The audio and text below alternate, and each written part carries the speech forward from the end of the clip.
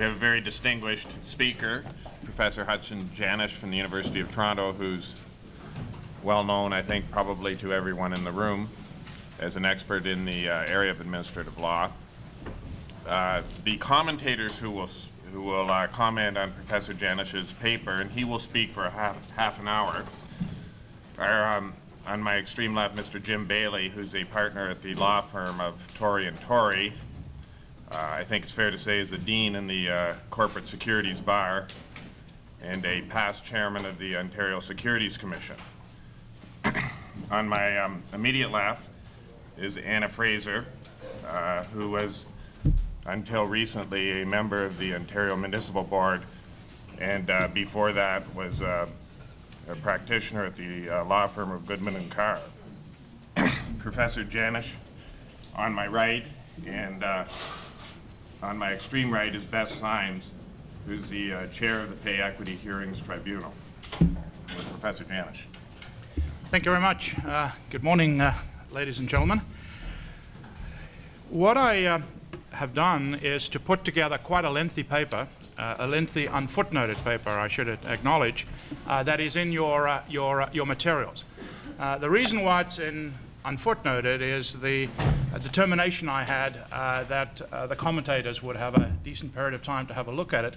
And I must say, personally, I'm quite delighted when you hear their comments, how much thought and care they've given to the subject.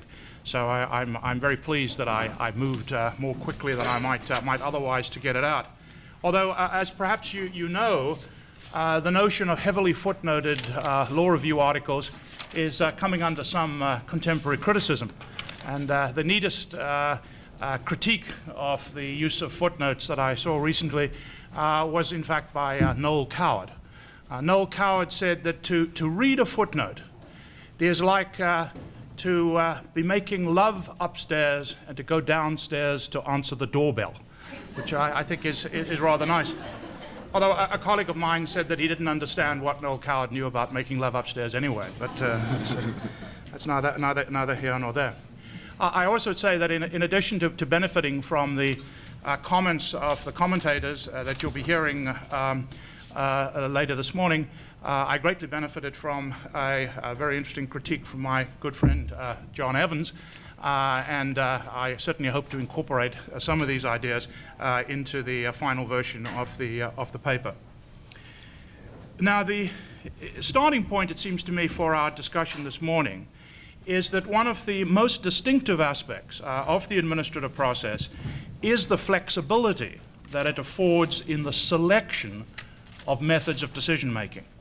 While a legislature must normally confine itself to a declaration of generally applicable standards of conduct, and a court must deal with a problem as defined by the particular controversy before it, an administrative agency may often choose between these approaches or may even reject them in favor of a more informal means of decision making. So that what I want to make sure that we're thinking about is this question of choice, that administrative agencies have a significant degree of choice in the way they set about their task. And I propose this morning to develop the thesis that in that process of choice, we place too much emphasis on adjudication and not enough on the development of policies and on rulemaking. And I will argue that rulemaking remains singularly undeveloped as an idea and a practice in Canadian administrative law, while policies, where resorted to, are not always reconcilable with the grant of legal authority. So it's the question of choice and the range of choice and how we set about making those choices. Now, I was very struck in preparing my thoughts today by a very powerful affirmation of the importance of rulemaking in the Cornish report, that is the June 1992 report of the Ontario Human Rights Code Review Task Force. And I was also reminded that one of the major studies in this area, the 1985 Law Reform Commission study, a report on independent administrative agencies, had also pushed very hard for a shift to rulemaking. And I've quoted what seems to me to be a very powerful starting point for our discussion idea from the Cornish report in the paper.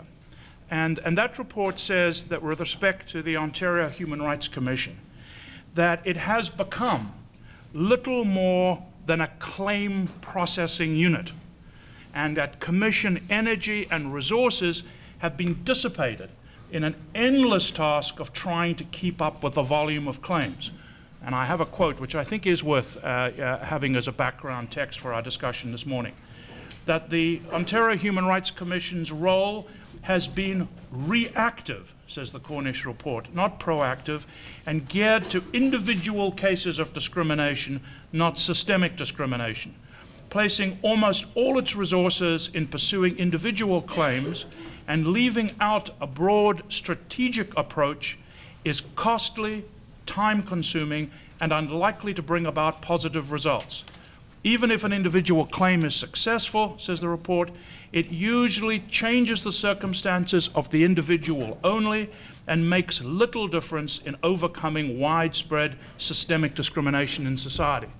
And the Cornish report then goes on to adopt essentially the American rulemaking approach to issues of discrimination, and argues very strongly that by excessive reliance on adjudication, one has dissipated one's resources and failed to address the problems of discrimination in society. And I want to return again to the Cornish report because it raises some very important legitimacy issues for me on this issue of rulemaking in just a moment. And in 1985, as I set out in the paper, the late Law Reform Commission, Federal Law Reform Commission, emphasized very strongly that a weakness in the activities of the Ottawa agencies at least, was in a failure to take more initiatives in the notion of generalization and of rulemaking and of policies. Now, if we're talking about choice, we have to again have some notion of what sort of choice it is that we are making. And I think again, for the purposes of background, I wish to mention at least some sort of functional definitions. The essence, it seems to me, of a rule as opposed to an adjudication is that the former, that is the rule, lays down a norm of conduct of general application, while the adjudication deals only with the immediate parties to a particular dispute. And one has to concede immediately that some rules may only affect a very limited class of persons, whilst in a regime of precedent, an adjudication may in effect a very large range of persons. So that you have to keep that tension in mind. But I think it's still worth emphasizing that a rule is an agency statement of general applicability and future effect. And I emphasize the future effect, and again, I'll come back to that. That a rule is binding on all those it addresses, including the agency itself. It may be possible, however, to waive a rule under some circumstances. It may be possible, however, absent waiver, a rule is a law that is directly binding on all those within its terms, whether or not they participated in the rulemaking proceedings leading to its origination. Adjudication, as we all know, leads to a particular application determining the rights of specific parties on the basis of the special circumstances involved. Adjudication allows for ad hoc adoption of principles of law that are necessary to solve specific cases, but again, they may serve as precedent for future cases. And I say, strictly speaking, any order that flows from an adjudication is not directly binding on any persons other than the parties in the particular cases. Now, I think one of the issues and one of the problems that I see in Canadian administrative law is that we have tended to compartmentalize our thinking in the question of choice to adjudication on the one hand and formal regulations on the other. Now, we all know formal regulations made under the appropriate legislation, the Regulations Act, are obviously rules of general applicability, and they are binding and so forth. So they clearly fill the definition of a rule. But I think the problem is that by dividing our thinking in that fashion, what we miss, in fact, is that there is a significant area that is no longer simply iterative adjudications, but is an area in which policy is being formed, which is not formally binding, but which may in time become binding, and that we are moving then towards a more definitive resolution to issues, which in turn will become rules. And I think the important thing to recognize, because the terminology rulemaking is largely drawn from American administrative law, is that one has to bear in mind that rules aren't anything different from what administrative agencies are in fact already doing. That is, administrative agencies are seeking to generalize, and they are seeking to deal with issues on a basis which is future oriented, and that rulemaking process is going on, in fact, all the time. And I'm reminded of the story of the person who desperately wanted to be a poet. And for years and years, he sought to write poetry, but was greatly mollified in old age to be told that in any event, he wrote prose. And he thought that was absolutely wonderful. And I think it's the same thing that we have here with respect to rules. In other words, rules are not unique. They are, in fact, what we are constant in the process of doing, and that what's needed, it seems to me, is to identify them, and then to realize what the legal issues that they raise. Now, in the paper, I develop a whole series of arguments that have been used with respect to the benefits of rulemaking. Rulemaking is very extensively employed in the United States, and my mentor at the University of Chicago, K.C. Davis, in 1976 was able to proclaim that the United States is entering the age of rulemaking. And he said, the rest of the world in governments of all kinds is likely to follow. The main tool of getting governmental jobs done will be rulemaking, authorized by legislative bodies and checked by courts. And in fact, if you look at the list on page 12 of my paper, of the claimed virtues of rules and of rulemaking, it's quite an impressive list.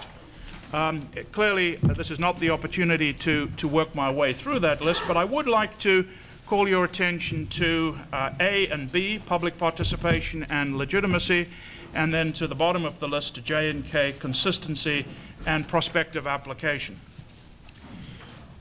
Rulemaking, if one once acknowledges that this is what one is really doing, can lead to a very effective opportunity for interested groups to participate in the process. That once one is conscious that one is trying to generalize and not fritter away resources in endless adjudication, then one can hold rulemaking hearings. And these are very greatly developed in the American administrative law. And so that public participation is seen as a very positive advantage of rulemaking. And it gives a much better opportunity. I for years, have done work for the Consumers Association. And there was a real frustration there that one went before tribunals and argued individual cases. Whereas what one really wanted to do was to change the format and to have an opportunity to talk about the changed rules and approaches to problems, and that a rulemaking hearing does provide for that opportunity. The second issue in my list, and again I emphasize in the paper a very American concept of legitimacy, is that an administrative agency which has gone through a public participation process in rulemaking development can claim greater legitimacy for its activities. Now, this issue of legitimacy has come up, I believe, very seriously in the Cornish report proposals, and again, I propose to return to that at the end of my talk this morning. And J and K, I think, are very worthwhile to think about. prospective application is always a claimed virtue for a legislative rather than an adjudicative activity. That is, that there is great difficulty in changing decisions on the basis of individual cases, because parties naturally enough will say, well, I operated under the rules as they were at the time, or as I was advised they were. How come now in an adjudication you are seeking to change the direction in which you have been going? So prospective application, I think, is a substantial virtue in rulemaking, and one which I think we should not lose sight of. And finally, consistency does seem to me to be a very important value in the law. We are going to hear from the commentators, I'm sure, some emphasis on the desirability that administrative tribunals deal with individual cases on the basis of the individual arguments and concerns that are raised. But there is great need for consistency, and I don't think our administrative tribunals have a good reputation for dealing with issues in a consistent manner, and rulemaking can make greater opportunities for consistency. Now, as I say, I don't have time to develop all the arguments, but for the sake of argument, perhaps accept my notion that there's great virtue to rulemaking. One then has to ask oneself, why is there so relatively little enthusiasm for rulemaking in Canada? And here I think it's interesting to note that although the Law Reform Commission of Canada in 1985 emphasized very strongly the virtues of rulemaking, they also recognized that in practice many federal administrative agencies were resistant to the idea. As the Law Reform Commission conceded in 1985, we sense a strong bias towards the case-by-case exercise of discretion. Most agencies as yet display only a cautious willingness to structure discretion, and then only informally through non-binding statements. So therefore, what I've done in the paper is to suggest great enthusiasm for the benefits of rules in the United States, and relatively little enthusiasm in Canada, and I then explore why it is that there is this difference. And again, I have listed, and you can see them on page 35, a number of propositions as to why I think there is this little enthusiasm. And I would like to work my way very briefly through those points. First of all, there is the reality of what I call bureaucratic inertia. And I'm not being anti-bureaucratic. I'm just saying that there's a reality that if you are faced with great pressures to decide large numbers of cases, that there is an overwhelming tendency to deal with those cases as quickly as you can on a case-by-case basis to get them out of the way, rather than to stop and think about how you should be applying your discretion in future cases. And one of the ways I sometimes tease my students about that, I say, well, if at the end of the week somebody asked you, what have you done this week? And you say, I've decided 14 cases. People will say, wow, that's a hard work week. If somebody asked you, what have you done this week? And you said, well, I've sat and thought about how I should deal with 150 cases that are coming up, people will say, well, that's not very impressive. I mean, you could almost be at the Faculty of Law if you're just sitting and thinking. You're not doing anything. So a perception of activity is terribly important, and getting cases out the door is a very strong activity. So it requires some really sort of tough-mindedness to say, no, I'm not going to plunge into mindless adjudication. I'm not going to dissipate my resources, as the Cornish report said of the Human Rights Commission. I'm going to stop, and I'm going to try and draw up some systematic rules in this area rather than just adjudicating quite crazily. And I think that's an important matter. Second is the question of lawyers' values. Well, to the extent that rulemaking, the claimed benefits of rulemaking include participation and consistency, one might have thought that lawyers' values would very strongly favor rulemaking. However, the more I thought about this, the more I realized that lawyers' values really are private lawyers' values rather than public lawyers' values. And most lawyers dealing with the administrative system and dealing with administrative agencies are dealing with particular cases for particular clients. And what they want is an exercise of discretion in the favor of their client in each individual case. And they aren't interested in more general rules, which they would run into and say, I'm sorry to the client, I can't do anything, there's a general rule here. that individual lawyers. Now, my argument would be here that unfortunately private lawyers' values have predominated in legal values, because it seems to me that there are very legitimate public law values of creating coherence and consistency in decision-making, which should really encourage a greater use of rulemaking. But I do understand why, when the individual lawyer is asked about rulemaking, he would say, no, give me discretion, because I can always argue my client's case in favor of the exercise of discretion, rather than favoring a broader understanding of how a system works, which, in the benefits of the overall operation of the system, might require a degree of rulemaking. I think there's a real problem that we have not yet established understandable consultation mechanisms in rulemaking. So there is resistance, and again, one can see this in various places, to the notion of shifting to rule. If I have an adjudication, I can look at the adjudicator and argue my case, and I think, wow, I'm really managing to make some progress here. Whereas if it's a rule, you feel some bureaucratic body has made the rule and I have no control over it. So you have to recognize that any shift to rulemaking has to make sure that there are more adequate opportunities than there are now for consultation mechanism. Then I think there's a very real problem, again, which I think is demonstrated by our categorization of adjudication or regulations in the notion of the interplay between discretion and rules. I mean, I would argue very strongly that the way administrative agencies actually make their decisions is to be seen as on a spectrum.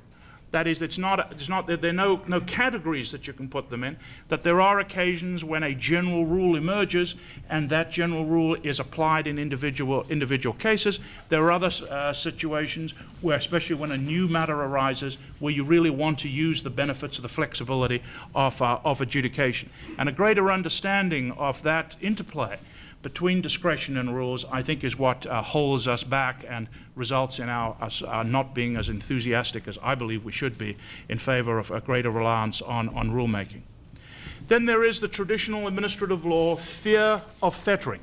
Now, I've developed the law in the paper because I believe that there isn't, in fact, in this day and age, any real concern here. But it still is something that does indicate. If the legislature gave us an open-ended discretion, surely we must just go on using it in a discretionary matter in individual cases. If we did have a rule, we would be subject to judicial review on the grounds of fettering. And I analyzed the case law here, and I said that in practice it doesn't cause as much of a problem as I think some think it is. Then there is, and I think this is going to play a large role in the comments you're about to hear on my ideas, of a genuine, and I emphasize, for me anyway, a genuine commitment to individualized justice. That is a very strong feeling here that we don't want bureaucratic rules, that we really want to make sure that we individuate justice, that we deal with the issues of particular people, and that we don't. My argument, perhaps in anticipation and certainly in response eventually, will be that there is a danger if you place too much emphasis on individualized justice, that you lose sight of the justice of consistency and treating like cases in similar fashion. In other words, you can place too much emphasis on the individual case, and although that gives an appearance of being very fair, it's not necessarily fair, because in fact it can often lead to a great deal of inconsistency. Then there is the point, thank you, that I think is central and that I've struggled with in the paper, and that is the question of legitimacy of rulemaking by agencies. The Cornish report came up with a rather startling proposal. They said that because government is often involved as a respondent in human rights matters, that government shouldn't be involved in drawing up the rules that they say should replace the highly individualized adjudication in human rights. And it seems to me that that is an immense challenge to our understanding of legitimacy in our government. If you go back through any of the studies of the administrative process, they have always emphasized that general policies contained in formal regulations must always be made by a politically responsible body. And the idea of giving the independent agency the power to make rules does raise this legitimacy problem. Incidentally, I was very struck. David Lepofsky, in a very interesting submission to the Cornish report, in fact, came up with a very elegant way of reconciling what seemed to be the irreconcilable. That is, he said, fine, allow the Human Rights Commission to draft up rules to apply so it can deal with systemic discrimination, but still leave it so that the cabinet has to approve them. So that retains the notion of political accountability, but by having an expert, credible body and having an open public consultation mechanism, this is likely to push the cabinet in the position where they are not going to turn down sensible regulations, and that this would in fact reconcile the two concerns. And finally, in regard to the little enthusiasm for agency rulemaking, there is the notion which I think is very neatly capsulized in the concept of the politics of purposeful ambiguity. And this, I think, I mean, we know that what politicians want to do is to express a concern about a problem, but not necessarily a resolution of the problem. And in fact, that wide grants of discretion are granted on the understanding that they will never be turned into politically embarrassing rules, that they will always be used on a highly individualized basis. And this notion of the politics of purposeful ambiguity is one that I think one could be thinking about a good deal more. Let me conclude by linking back to Margot Priest's very excellent presentation yesterday. You will recall that Margot Priest, in her description of the tribunal from hell, was in effect acting a little bit as Roger Dangerfield. Why don't we get the respect we deserve? Why is everybody beating up on us? Why don't we get the respect we deserve? And it seems to me that the problem remains one of legitimacy. That is, that administrative agencies are still sort of add-ons to parliamentary government. They're still referred to sometimes as structural heretics. They don't fit into the hierarchy of responsibility. And so that when I was both talking before and listening to Margot Priest's presentation yesterday, it seemed to me that that the same problem is going to arise on the question of rulemaking by administrative agencies. That is, if administrative agencies go forward in rulemaking, the question is going to arise, and I think legitimately arise, well, what authority do you have in a parliamentary system of government to undertake this rulemaking?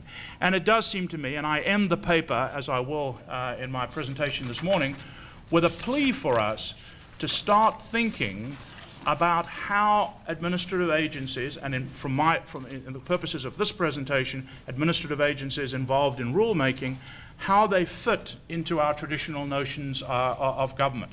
And that, I think, is going to be a considerable matter of considerable importance to us down the road. And I thank you very much for your kind attention.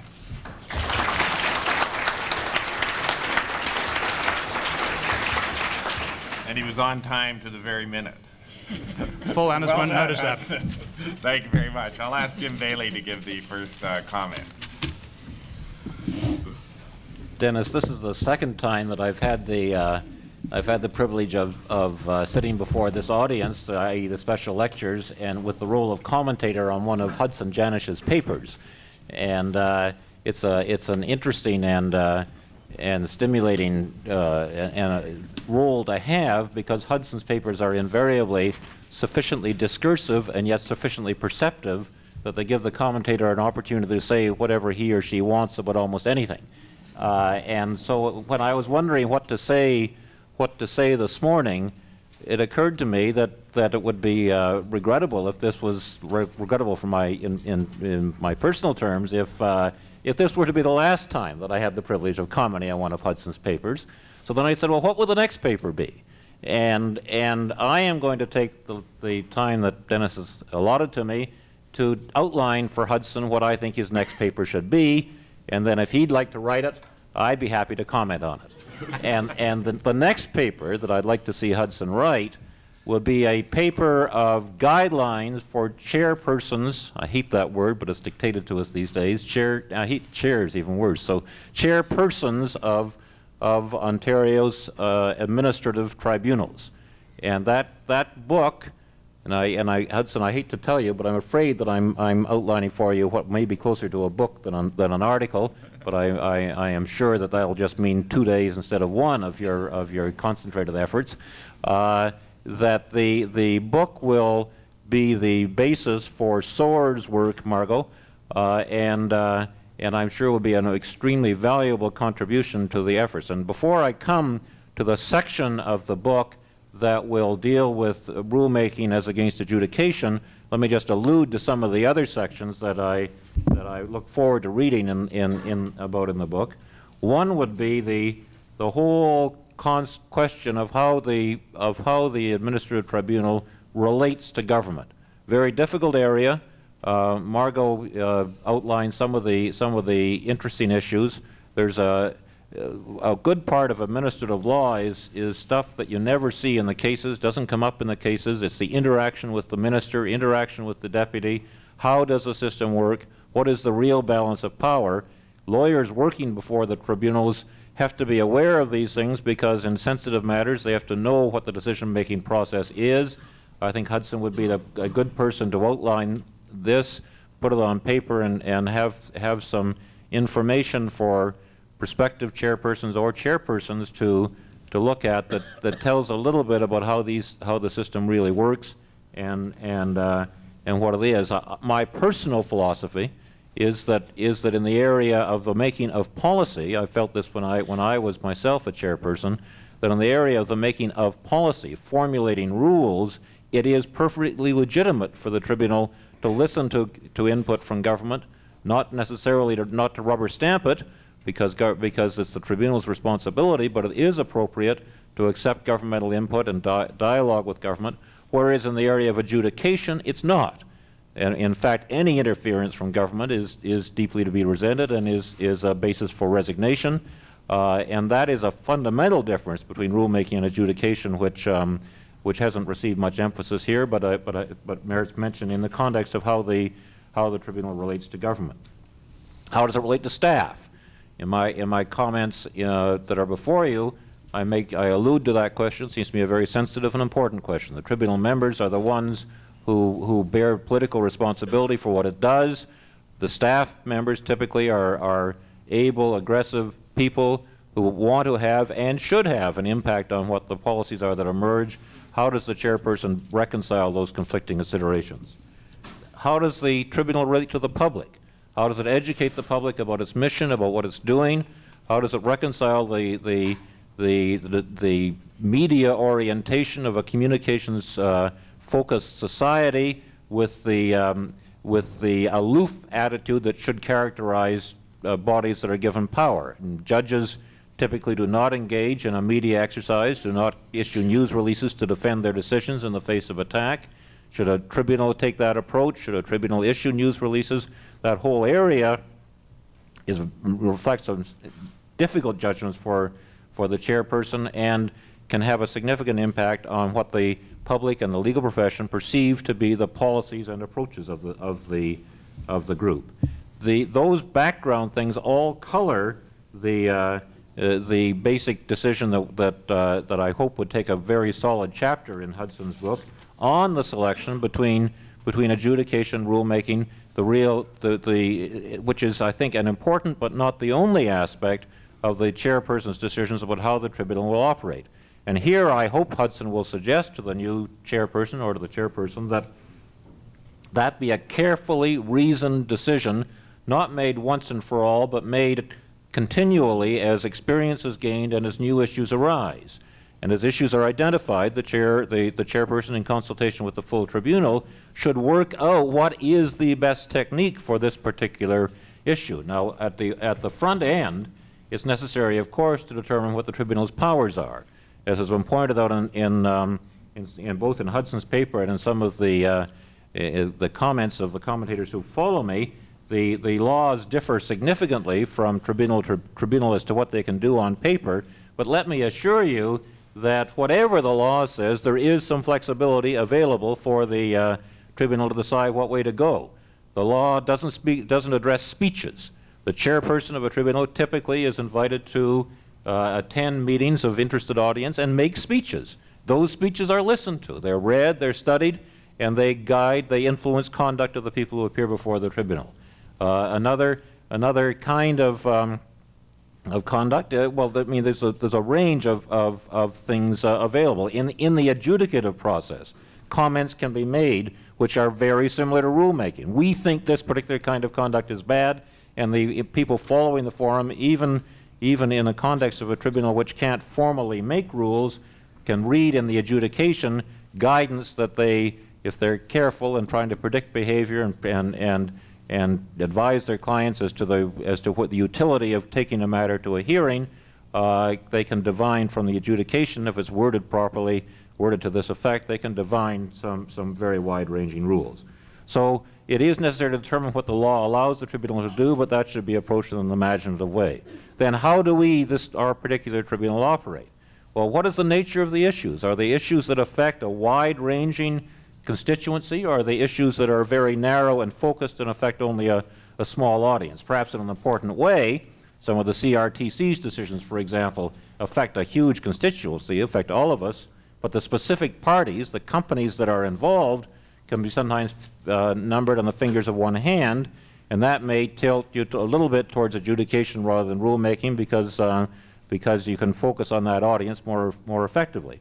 The tribunals whose decisions directly impact a large number of people may be more tilted towards adjudication. So you have to look at the issues, look at the nature of the constituencies involved that will be affected by it. You have to decide what the most effective way is to consult with that community through hearings, through requests for policy statements, through physical appearances before the tribunal in a hearing mode. What's the best way to consult to get the most input, and how can we emerge with the most credible result that's possible so we do our job in the best way that we can in the interest of carrying out the mandate given to us by the government. There's a host of considerations that can be involved there.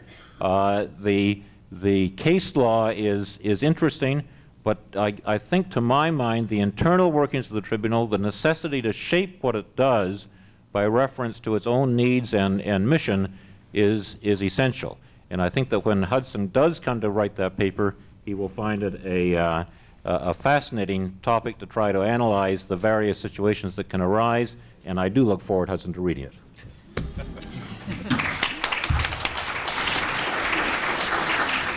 Thank you very much, Jim. I'll ask Anna Fraser to comment next. Thank you.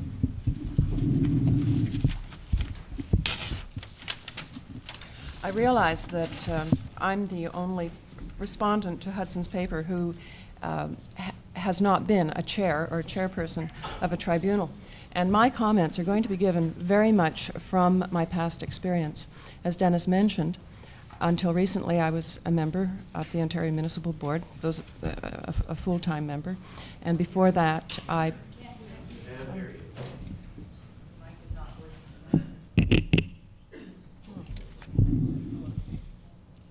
Is this better? Yeah. Okay. Well, as I said, before I took the appointment to the board, I was a practitioner, and I did primarily tribunal work and then after that appellate work into the courts, and I enjoyed it enormously. I'm going to be the person today, I think, urging the most caution when it comes to rules, and I'm trying very hard not to take a Luddite position. I can work a computer, my children are astonished. But I'm going to be the one saying, be careful with rules. I think that rules have a very important place. I also think that they're probably inevitable. We're going to be seeing more of them. I think there's a number of reasons for this. Everybody knows the enormous backlogs before most of the tribunals these days. And before I went to the board, and while I was at the board, I was party to many discussions on how to get through backlogs, how to speed up the process, how to deal with them. And a lot of the discussions raised the possibility of rules, raised other possibilities such as alternate dispute resolution. The first time I heard that, I couldn't figure out what it means, but apparently it means things like negotiations and trying to settle things before you have to get to appeals and whatnot. Many of the focus on these discussions were in reducing expenditures and speeding up the process. And when you add to that Hudson's very, very good point that you can expect greater consistency, and only an idiot would argue for greater inconsistency, rules become even more attractive at first glance. As I said, my position is going to be one of caution. You can't sacrifice fairness in the interest of speed and cost cutting. And I have to emphasize that because my most recent experience has been on a board, and boards do receive the money from the government, you are expected, as Beth has commented, to do more with less. But we always have to remember that the administrative tribunals serve the public, and the public does not exist to fit itself into the convenience of the boards and tribunals. My position is that there is a place for rules, but you have to figure out what kind of rules, what kind of administrative agency you're dealing with, and where within the administrative and tribunal system these rules are to be placed. First of all, we have to figure out what are administrative agencies. I realized when I read Hudson's paper that I tended to focus, because of my experience, on the appellate function of tribunals. And I went to a book by K.C. Davis, mentioned by Hudson, Discretionary Justice. And the term is used there a great deal. And although it wasn't defined in that book, it would seem that an administrative agency by Davis is seen to be a body created by government for the carrying out of those tasks delegated to it within the jurisdiction given it by the legislature. And these agencies may or may not have an appellate function as part or all of its mandate. And this coincides reasonably well with the slightly narrower definition under the Statutory Powers Procedure Act that a tribunal means one or more persons, whether or not incorporated and however described, upon which a statutory power of decision is conferred by or under a statute. There are an enormous variety of tribunals in Ontario. You have licensing boards like the Liquor License Board. Then you have tribunals that deal with matters arising under a single statute and covering either one area of social activity or part of one area. And I would see in fitting into that the Ontario Human Rights Commission, the Pay Equity Commission, Workers' Compensation, and the Securities Commission. My old board, the OMB, deals with literally hundreds of statutes. The last formal count had somewhere around 120, and apparently it goes up to in excess of 200 if you think of private acts like the City of Toronto Act and whatnot. The Human Rights Commission and the Pay Equity Board have broad interpretive and enforcement powers. Other tribunals don't. The Human Rights Commission, for example, has a staff. It's to promote the ingredients of the Human Rights Code, and the appellate function is just a part of that. The staff that carries out investigations, it decides to recommend if things should go to a board of inquiry and whatnot. The Ontario Municipal Board doesn't have that kind of a staff. It has a very good and competent and hardworking staff, but pretty much when matters come before the OMB, they are appeals, and if they're timely and in the right form, or even if they're not in the right form, it goes ahead and you have to deal with them willy-nilly. Hudson seems to me to have more in mind those tribunals with the broader interpretation and enforcement powers. My big concern is that we have to be very careful of what is perceived to be the independence of the various tribunals. And you have to then fit out what kind of rules you want into some sort of a codification of tribunals. And the one that I find very useful is the one set forth 2 years ago by Professor Ed Ratashny of the University of Ottawa when he did his report on administrative tribunals for the Canadian Bar Association. He focused on federal tribunals, but the analysis, I think, is an extremely good one. And he breaks them into 2 or 3 sorts. And he sees as the very senior tribunals, the ones like the OMB that have what he says are court-like powers, where you'd be ending up in court if you weren't going to be there. The others, he suggests, be called boards, commissions, and agencies, and that would be more like the Securities Commission, Pay Equity, and the Human Rights Commission. And I think that the role of rules is more at the beginning levels when you're dealing with the broader boards, commissions, and agencies, and less when you're getting into the more court-like ones like the OMB. I have to say, of course, I think procedural rules are always extremely useful, and I know that the Pay Equity Commission has rules that it developed in consultation with the community it serves, and the OMB recently, within the last decade, developed rules and also did a great deal of consultation, and they're very, very useful. We have a desire for openness in our systems, and we should have clear statements of common hurdles that have to be met. And I liked K.C. Davis's 7 instruments that are useful in structuring discretionary power. He suggests open plans, open policy statements, open rules, open findings, open reasons, open precedents, and fair informal procedure. Now, these things make a lot of sense to me.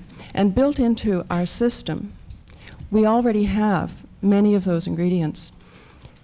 The matters before the Ontario Municipal Board arising out of the Planning Act, to give only one example, have to, under the Planning Act, have public meetings, circulation, publication, has to go to councils, there have to be appeals, and then the OMB Act says that that has its procedural rules. You have to give decisions with reasons. The matters before the board are all to be open. Decisions are available if you want them, if you're crazy enough to want them. Those long, long things that we all spend time writing. And the OMB reports publish the ones that are seen by the editors of that journal to be of more interest. I'm not saying it's a perfect system. It's far from a perfect system, and we all know that. However, before imposing more rules, I think we have to look to see which ones already meet the standards that we do want to uphold. In Hudson's paper, he puts in some cautions that I think are very, very well taken with regard to rules. And one is the problem of rules being used by superordinates to control subordinates.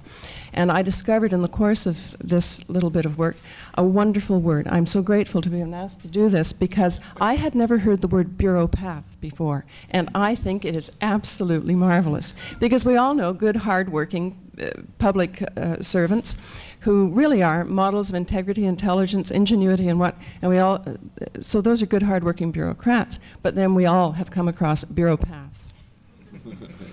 And rules do tend to become entrenched, and the bureaucratic element in us flees to rules when you don't want the responsibility of making an independent decision. Also, you have to think of the time that's required when rules become outdated to implement new ones. Anybody who has waited to see legislative change knows how exhausting that can be.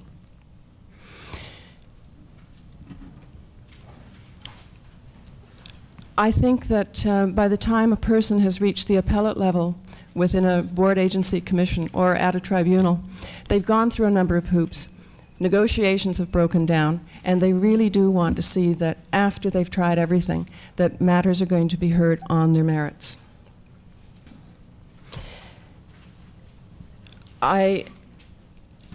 also am concerned about rules in the sense that they can be seen to fetter discretion. And with the tendency nowadays to appoint board members for short periods of time, you do have to worry about whether or not the tribunal will be seen to be truly independent in its making up of its mind.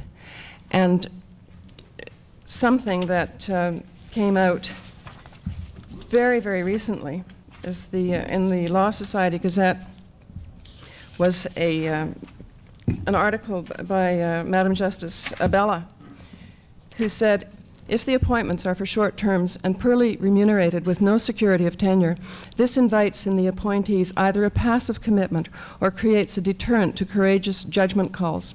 If the collegial internal tribunal environment is one of fear of non-renewal at the displeasure of partisanship, there is every chance that true decision-making will be supplanted by anticipatory reticence. Decisions are and are expected to be made in accordance with impartial criteria subject to the adjudicator's conscience and view of the law. This is their role, but is it the way the public sees them performing it when the appointments lack credibility or job security? And in ending, I would say, if we bind the appellate levels of our tribunal system with rules having the effect of limiting discretion, in addition to the current insecurity of tenure, there would not be much reason for anybody with a matter before a tribunal to feel that a truly fair-minded, unfettered, and just decision would be forthcoming. Thank you.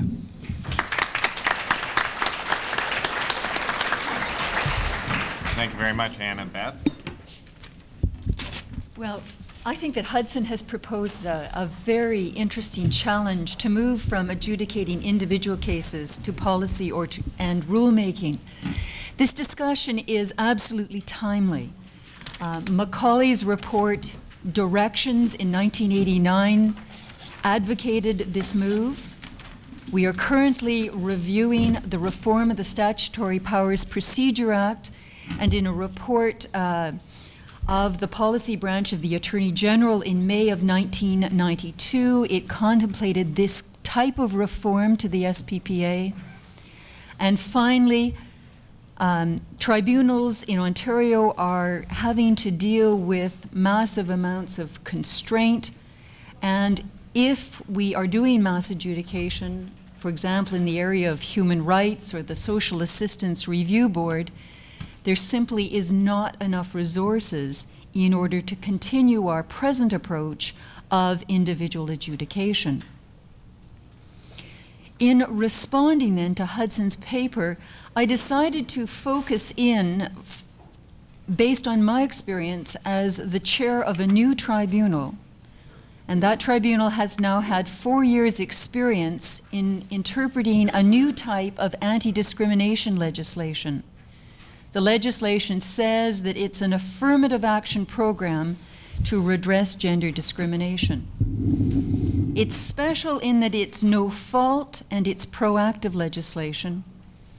It's also important, given today's comments, that the government appears regularly before us as a party. Hudson's comments obviously are very seductive.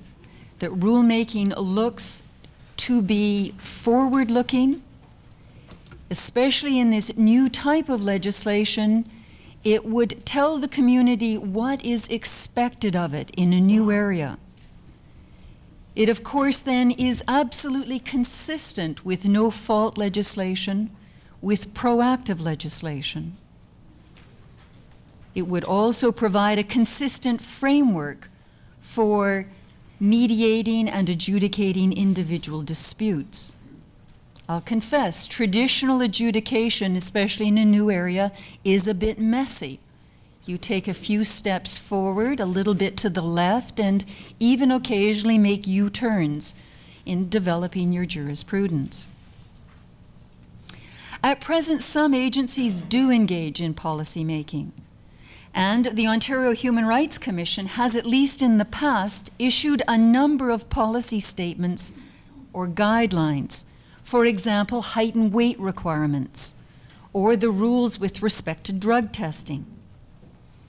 I think that's entirely consistent with the Commission's mandate, which is to forward human rights principles, to promote an understanding of and compliance with the code, and to do public information and education. It is also consistent because the Commission is mandated to enforce the statute. It is the body that has carriage of matters before a board of inquiry, which in Anna's terms would be the appellate board. I think it's entirely appropriate for the Commission to inform the community, look, this is how we, the Commission, intend to enforce the code. Govern your conduct accordingly. But such policy statements or guidelines don't bind the boards of inquiry or, of course, on appeal to the courts. In fact, the appellate body, the Board of Inquiry, interprets the code and applies that to the individual facts. Now, as Hudson said, this enunciation of policy or rulemaking is best done in an iterative process. That is, a policy or rule is established. There may well be a number of cases that go through, for example, the Supreme Court of Canada, and that those policies be revised and updated. But what Hudson's suggesting is that not only should the Human Rights Commission make policies or rules, but that the appellate body, that is the Board of Inquiry, the adjudicative function, should also have rulemaking power. Well, I think we should look first at the reality today. There are tribunals and there are other kinds of tribunals. And when I looked over the different kinds of legislation that exist in Ontario, I think it's very clear that some adjudicative tribunals do have rulemaking power if they wanted to use it. I think if you look at the legislation of the Ontario Energy Board or the CRTC, that they clearly have rulemaking power and, in fact, have been encouraged by the Supreme Court of Canada to do so in cases like capital cities. But then when I looked at other kinds of tribunals, like the boards of inquiry under human rights, or I looked at the Ontario Labour Relations Board, or I looked at the Pay Equity Hearings Tribunal, and generally their legislation says that we have the power to determine all questions of fact or law that arise in any matter before us. And I don't necessarily read that as a mandate to embark on rulemaking. And moreover, absent specific legislation, I'm not sure it's possible for a tribunal to establish policy or rules that bind subsequent panels. But because it's such an interesting idea, in my paper, I've explored ways that various tribunals have tried to approach the problem. For example, the OLRB has sat in expanded panels. We've tried grouping cases together to try and give a decision which would then at least give guidance to subsequent disputes. WCAT has embarked on a leading case strategy, taking one case out, adjudicating on it, and hoping that the others will follow behind. And the Labour Board issues practice notes, which are a way to advise the community of how they generally intend to proceed on specific issues. So therefore, I say that if we are going to embark in rulemaking, we probably need that reform under the SPPA. It's a great idea. I've just got a few caveats. The first thing is that, you know, we haven't been setting policy, and I think that governments may be very nervous about us engaging in rulemaking or policy-making statements, especially, as I say, when governments appear before us as parties with very clear positions as to how it should be interpreted. In some cases, when you look at a new piece of legislation or recent amendments, it's not immediately clear what rules or policies should be issued. I've seen in our statute that that it's silent on a number of key issues. You know, it might have been because of oversight, but when I look over the legislative debates, I think that they, quite frankly, ducked major issues. For example, the one we've been faced with is who's the employer? And it's clear that they ducked that. Now, before we were to engage in rulemaking or policy setting, I think it would be a wise tribunal that would actually deal with that issue on a fact-based situation, in fact, in a variety of settings, before it waded in and so boldly filled that gap. You know, under rulemaking, when you first look at an issue, many times the answers or the policies aren't all that certain.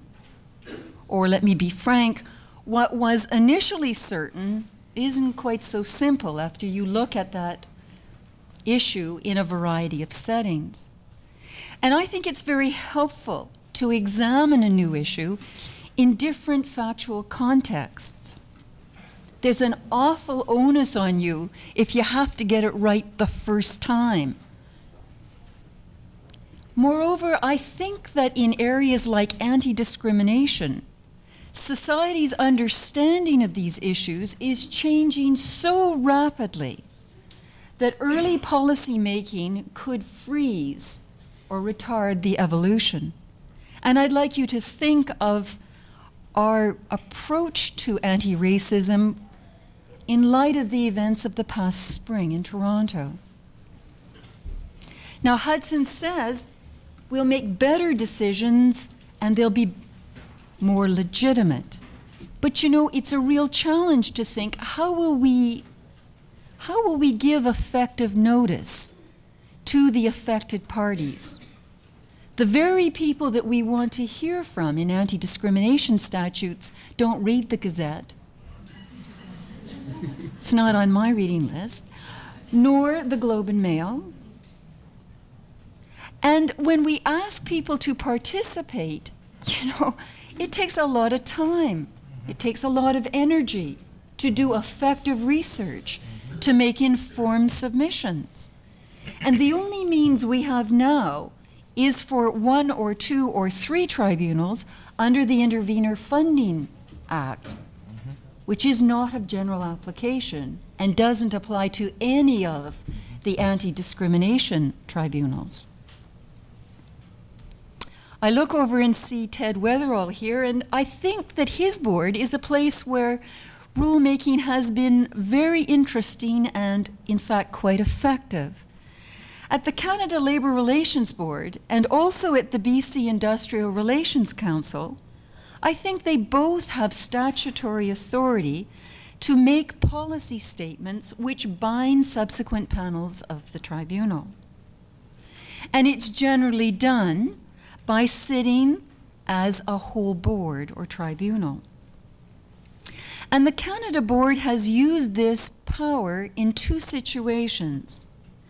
First of all, where the board intends to depart from its established jurisprudence. For example, it's used it when it's going to use a new way of defining a bargaining unit. And it has also used this power to resolve diverging jurisprudence of the board, to try and establish a more unified approach on an issue. And in doing so, it has sought broader participation by the labor relations community in these particular cases. So in conclusion, I think that rulemaking or policy making power is in fact the way of the future, especially as we face increased caseloads with less resources to manage them. I think an amendment to the Statutory Powers Procedure Act would be a very useful tool in order to deal with these issues. But it isn't a panacea. It, I don't think, works for new tribunals dealing initially with points of law. And I think that there still is room for step-by-step adjudication to develop the jurisprudence slowly with the room to refine, adapt, and even modify its policy. Thank you.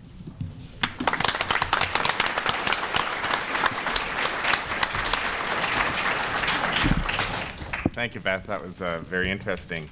I've noticed that Hudson's been feverishly making notes during the course of the three commentaries, so that the format until the end of the program, which ends at 10:30, is that I'll ask Hudson to give us a 5-minute response and then open it to the floor for questions. Well, this really will be a 5-minute response, because I found the comments, both the written versions that you have in front of you and what we've heard today, extremely helpful to the whole process of thinking through choice in decision making, and particularly with respect to rulemaking.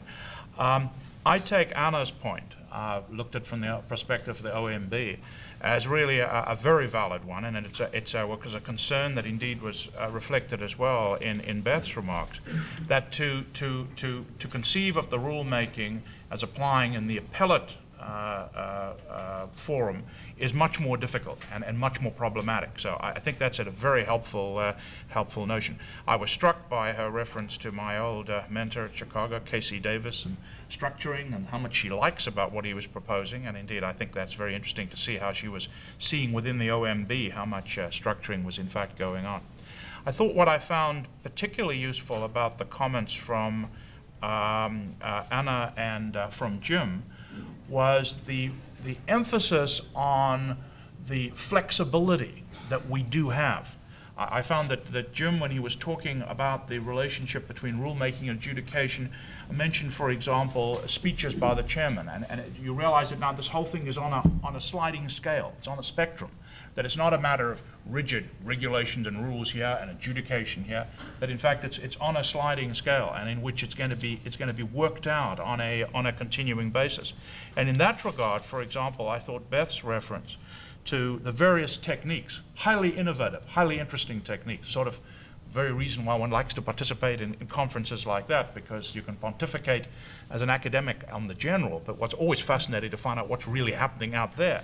And what's really happening out there is very exciting. Her reference to notions of grouping cases, of expanding panels to deal with certain matters, of use of practice notices, the use of a leading case strategy, these all being used in various things, are just the sort of things that seem to me to be very important. That we try and structure, confine, and our discretion through these various techniques. So I find that extremely helpful. The final closing caveats of Beth were really just fascinating to me, because I think there is a very real problem with legitimacy, and I think we've got to think that through. And as I say, I found in the Cornish report that wasn't thought through, although I again did like Lepofsky's comment on that. I loved her reference to the failure to define the employer, which seemed to me to be a classic example of that lovely term, purposeful ambiguity. That is, that sometimes we denounce politicians for being ambiguous and don't realize that that's the business they're in, is to be purposefully ambiguous. I thought your illustration is just absolutely brilliant. And I thoroughly agree with this notion that you need to use adjudication, especially at the outset, that you mustn't rush into rigid rules, that you must go through a process. But I also agree the problem of participation. Again, as I listed the reasons for caution in Canada in rulemaking, I said we don't have established approaches to participation in rulemaking, and that does understandably lead to some hesitation about it. So I found the comments extremely helpful, and I think we are beginning to build up now in Canadian administrative law a better understanding for the notion of choice.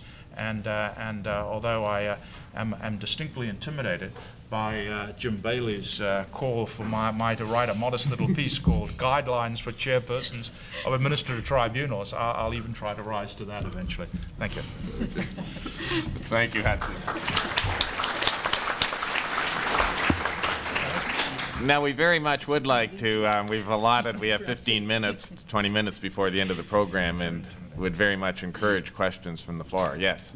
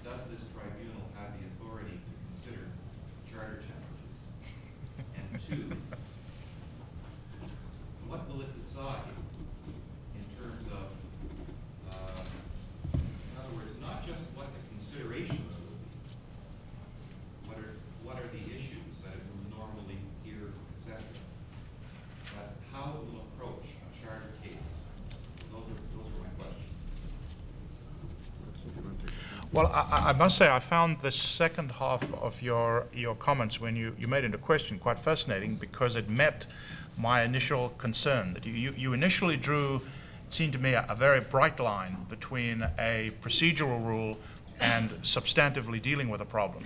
And I think we all know that how you approach a problem has a considerable influence on the substantive results that you end up with. And that's why I thought it was interesting when you moved onto the question of the charter challenges, that you said it wasn't a question of simply announcing we have the authority to deal with charter questions. It was a much more interesting and linking question between substance and procedure, in which you said, how will we approach charter question, if a charter question comes up before us? And that, I think, is a very interesting question, because indeed it seems to me that in the discussion we had yesterday, when we listed the various factors that the trilogy and the subsequent cases have indicated, that in fact in some ways that would be, it seemed to me, a very effective proactive reaction by a tribunal to say this is the way that we can deal with a charter question in a manner which the courts have signaled to us is an effective manner which will meet their concerns. So, such as, for example, building up the record that you want to establish in order to show the court that in looking at the charter question, the tribunal was drawing on its strength of contextual circumstance rather than its weakness of isolated interpretation of law. In other words, that it was really doing a job that meant that you should be letting the tribunal do it. So I find it a very interesting idea, and one that didn't come up in yesterday's discussion, and I think one that we should be thinking about today. It's a very useful link between yesterday and today. One further comment, if I may, and it's another constraint on rule for chairs, which should go perhaps to the vote. And it's as a consequence of the Trump decision. The chair has a limited ability to bring matters before the board. Yeah. He can or she can bring the facts of a particular case before a board unless certain safeguards are in place. And even then, I think there's some doubt as a result of Trump whether it's permissible where the chair brought an issue before the board as opposed to a member. So that the question is, how do we get important matters to be discussed in a collegial fashion? And at my board, which is the Rent Review Hearings Board, we have a regular session in our monthly meetings allowing members to discuss adjudicated issues, not particular cases, but issues from a policy perspective. As a result of that, we sometimes decide that we should pass a rule or a guideline. We have a guidelines committee to do that. Or we may decide that it requires legal training, and that would be provided by legal staff. That's another way that we, short of passing a rule, or in deciding whether we should pass a rule, discuss our approach to general issues. But if I just could take one second, I think one of the most striking changes in tribunal practice that I've seen is that 20 years ago, when I came up as a young kid from the American school waiving discretionary justice from K.C. Davis, I was regarded as quite certifiable. I mean, that was just absolute craziness. And secondly, everybody denied. It was a complete process of denial. Oh, we just adjudicate. We have no guidelines, we have no policies. And indeed, you remember the scandal of the Workers' Compensation Board now 15 years ago, in which manuals were kept in the bottom drawers of adjudicators, and in which there was this facade and pretense. We don't make any guidelines, we don't make any policies, we don't have any manual, we just decide individual cases on the individual merits. Well, I think we've progressed, and I find it extremely desirable that we've progressed from denial to at least recognition of what we're doing. I think the next stage is the one that I'm trying to propose now, is that we actually become even more self-conscious and self-consciously aware of what we're doing and move more to rulemaking away from good. But guidelines that are publicly available are a very significant step forward from what we had before, which was secret guidelines. Any other questions? Yes. The Planning Act, Section 3, of course, allows the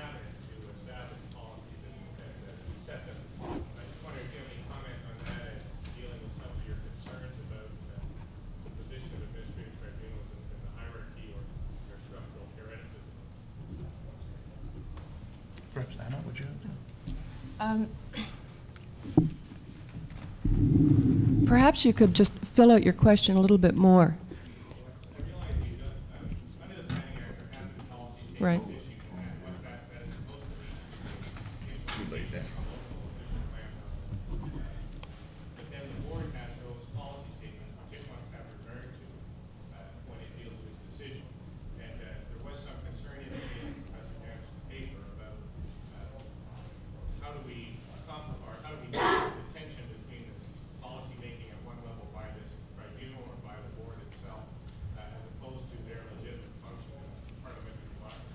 Yeah. I just wondered if you felt that adequately dealt with some of the concerns that being able to have with policies. Yeah. Well, actually, the policy statements under Section 3 are something that have always intrigued me and, you know, practitioners before the board as well as board members, because what happens when you get those policy statements is that the board then makes recommendations, and you know, the recommendations to the minister on those particular policies. So it kind of circles in on itself, and I have special concerns about those sections, that section now, and those policy statements, since the OMB was transferred out of the Attorney General's bailiwick and is now within the Ministry of Municipal Affairs. Municipal Affairs appears before the board as a party. It's that minister that makes those policy statements, and this has led to widespread perceptions among the practicing bar that the OMB is, you know, kind of shaky in the perception of its independence. So,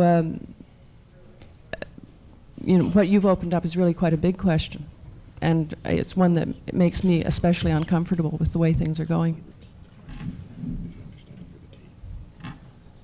Well, I think that just for the sake of the tape, let me repeat the question. The question was, to what extent do the provision, for example, in the Planning Act with respect to policies, directions that the government can give to the OMB, which requires the agency to have regard to the government policies, resolve the legitimacy question, which I raised a moment ago. I think, first of all, I think it is responsive, and I think so. I think it's an excellent point that's made. I think my concern is a pragmatic and a very real one. Governments tend to want to wait lay back and wait to see how things turn out, and as a result, the problem is that if you don't have the means of influencing the need to issue some more general policy statement, there's a danger that the government won't exercise this power, and that the problem won't be resolved. So I see that, for example, particularly at the federal level, where the government, on the one hand, is demanding the right to have policy control over the administrative agencies, and then when challenged to issue policy statements saying, well, we're not quite ready yet. and so that you really are denying the legitimacy of the agency to make policy, but not coming through and issuing the policy yourself. So I see it as an important tool in the legitimacy concern, but I don't see it as a complete answer. I really do think that there is need to initiate. In fact, again, let me just take it one stage further. One of the striking things, again, in the United States is the notion that you can apply to an agency for a rulemaking proceeding, and that the agency has to respond. Now, I can say no, but it means that the initiative for rulemaking is much more self-starting. And if we were to see a rulemaking power put into the Statutory Powers Procedure Act, I, for example, would be very concerned that it not be a power to be exercised solely at the discretion of the agency. I think that parties coming before agencies who are faced with a series of problems which they think could be better resolved through rulemaking should have the legal authority to seek to initiate a rulemaking procedure and not simply have to wait until the agency itself said about it. Now, that's a little bit more controversial, and it's pushing the rulemaking proceeding through a little bit further, but I certainly hope that when further thought is given to amending the Statutory Powers Procedure Act to allow agencies to make rules, that not be lost sight of. Yes, Michael. Yes, I was interested in Jim Baillie's comment a little earlier on the use of the news media, particularly with the Securities Commission, because I'd be interested in the views of the panel on how the news media should interface with tribunals. The reason I say that, going back to my being a member and former chairman of the Ontario Environmental Assessment Board, that's a tribunal that often gets involved in hearings, which some of you probably realize last year. So in fact, it has just recently wrapped up one hearing, the Timber Management Class A hearing, which I myself opened on May 10th, 1988, almost 5 years ago. The point being that they're public hearings. They deal with issues which have enormous social, community, personal impact, and yet very few people could ever hope to follow that kind of hearing on anything like an intensive basis. Obviously, the parties to the hearing are attending, but where you might open a hearing at the outset and have maybe 200 or 300 members of the public there, within 3 or 4 weeks, or certainly within 3 or 4 months, it's whittled down to the hardcore, which might be 10 or 15 people, and the rest are witnesses for those parties. How does the public at large, for whom that hearing ostensibly is being held, participate in terms of keeping abreast? And I think it was a practice, and I think it still is, of the board, to encourage media coverage, whether it's TV, radio, etc. And from time to time, thought was given of the members of the board or the chair of the panel giving interviews to the dealing with the broad types of issues that are being dealt with in order to disseminate the information out there to the public who couldn't possibly hope to follow it.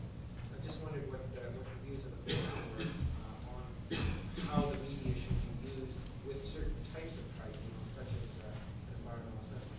I'll ask Jim, as a former chair, to respond first, if I could. The question, it's a very good question, is from Michael Jeffrey, is the use of the media in the interaction between the tribunal and the public, as to and he gave the example of a major environmental hearing with 500 people attending on day one, and then the audience tapering off. And is it appropriate for the tribunal to give news conferences and so on to help keep the public informed? My own philosophy in that, well, let me back up a second. This is an increasingly difficult area because more and more legal counsel in this country on a major matter are following the standard that is set south of the border, which is that they see themselves as 50 to 75% there to win the case before the tribunal, but another, the balancing factor, 25 to 50%, out to win the case before the media. And they don't hesitate to make comments, statements, to be quoted, to orchestrate campaigns so that their client is successful, they hope, both in the eyes of the media and in the eyes of the tribunal, but at least in the eyes of the media, and that they can then turn around and criticize this terrible decision afterwards and have some public sympathy.